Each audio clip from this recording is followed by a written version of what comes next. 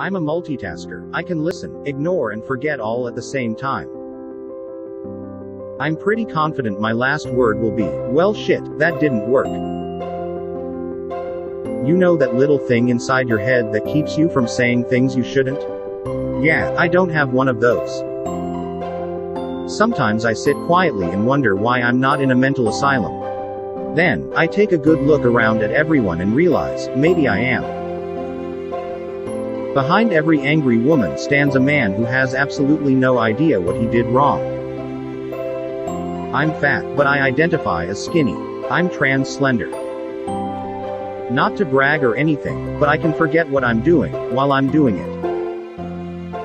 I told my wife she should embrace her mistakes. So, she hugged me.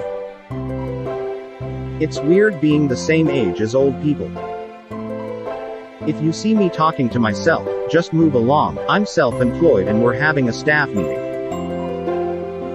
I don't know how to act my age. I've never been this old before.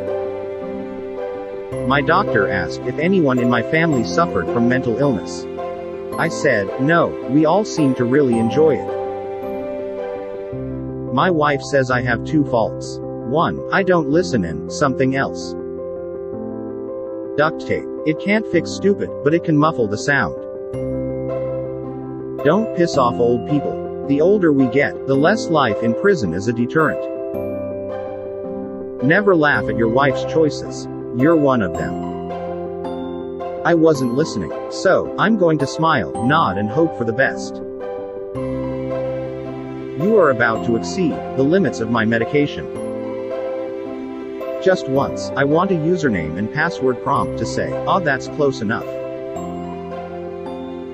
I went shopping while I was hungry. Now I'm the proud owner of aisle 6.